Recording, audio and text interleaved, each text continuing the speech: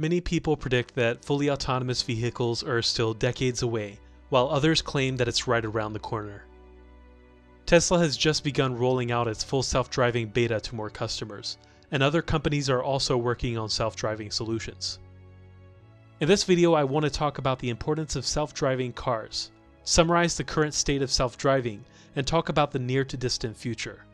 I'll try to make this as approachable as possible while also being fairly detailed.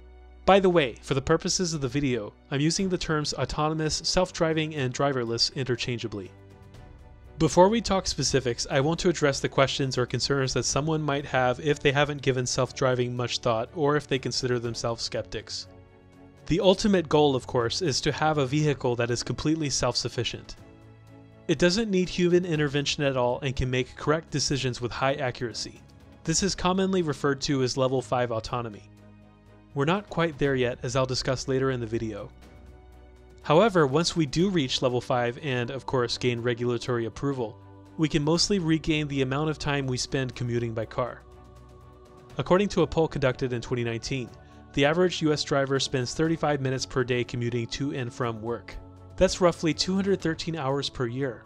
Note that the actual amount may vary greatly by individual, but imagine what you could do with another 213 hours per year.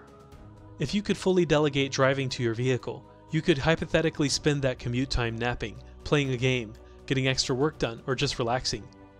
Additionally, the price of rideshare would go down dramatically because the driver would be removed from the equation.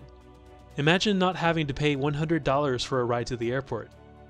Most people barely use their cars outside of commute and errands, so they could lend their car to a network of rideshare vehicles and earn extra money on the side.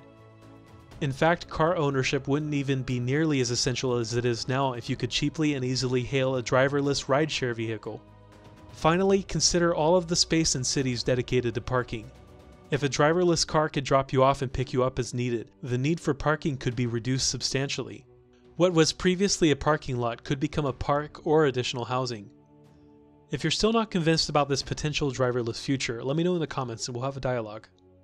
Before we go any further, let's talk about the most commonly used classification system for self-driving cars, defined by a group known as SAE International. This system places self-driving cars in one of 6 levels, numbered 0 through 5. Level 0 implies no autonomous system whatsoever, while level 5 requires no human intervention at all. Most modern vehicles at the time of this video are somewhere between level 1 and level 2. More specifically, the popular solutions nowadays, like Tesla's Autopilot and Comma AI's OpenPilot, are examples of level 2 autonomy. Things get a little complicated after level 2 though. Level 2 is considered hands-off, level 3 is eyes-off, level 4 is mind-off, and level 5 is considered steering wheel optional. In my opinion, getting past level 2 will be an enormous regulatory hurdle, and in practice will probably be on level 2 for a while until we're finally at level 5. I'll talk about my reasoning for this later, but first let's take a look at where the various companies are right now. Full disclosure, my current vehicle is a Tesla Model 3, and my future vehicles will likely be Teslas as well.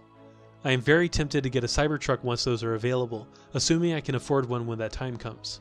I know aesthetically they're an acquired taste, but as a sci-fi nerd, this is my ideal vehicle.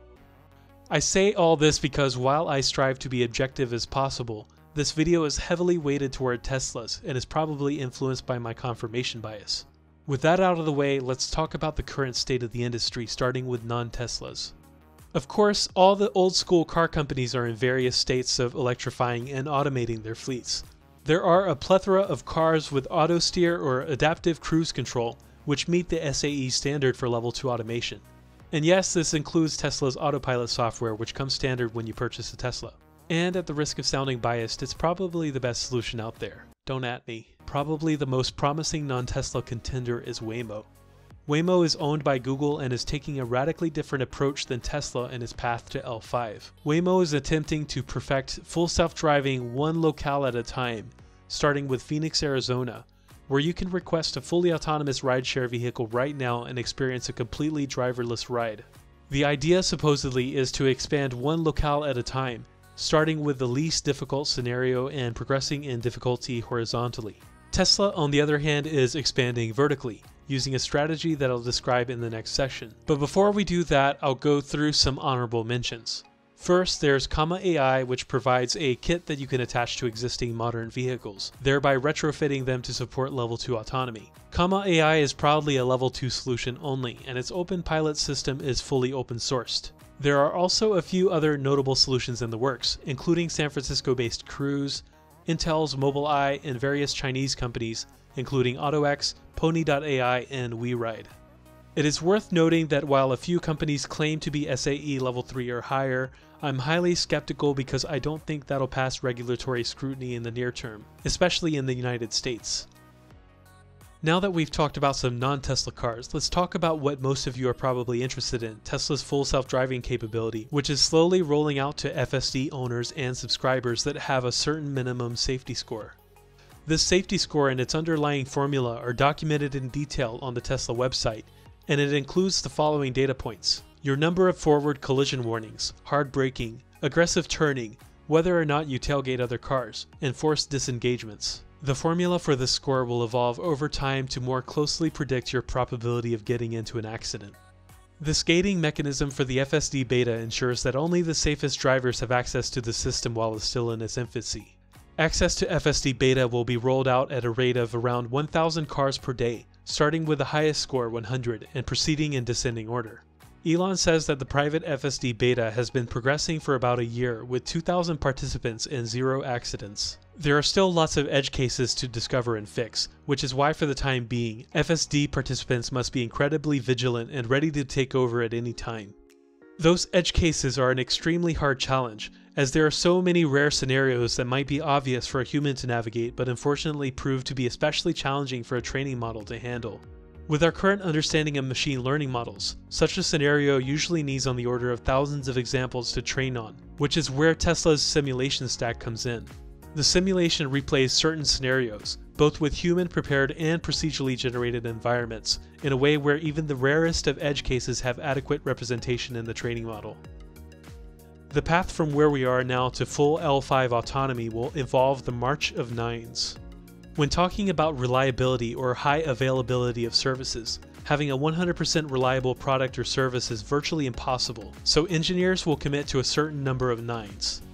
1 9 represents 90% of uptime or reliability, 2 9s is 99%, 3 9s is 99.9%, and so on. The higher the criticality of your product or service, the more nines you need. As the training model improves and more edge cases are discovered, we'll see a continuous improvement in reliability, which will manifest to the end user in the form of fewer disengagements. Tesla collects an incredible amount of data from its cars, and providing this data to regulators and convincing them of the reliability of their cars will be essential to achieving Level 5. Until that time is reached, those of us driving Teslas must be vigilant in making sure we're paying attention to the road. And we should basically treat the self-driving side of our car as a student driver, and accept the fact that it'll likely make mistakes more frequently than we do, at least for now. Correct me if I'm wrong, but in my mind, we'll be stuck at Level 2 for a while, and then suddenly, someday, legislation is passed and we'll be at Level 5. Then we'll finally be able to legally fall asleep at the wheel on our way to work. One thing to keep in mind though is that each additional 9 of reliability results in a 10x reduction in errors or unhandled edge cases.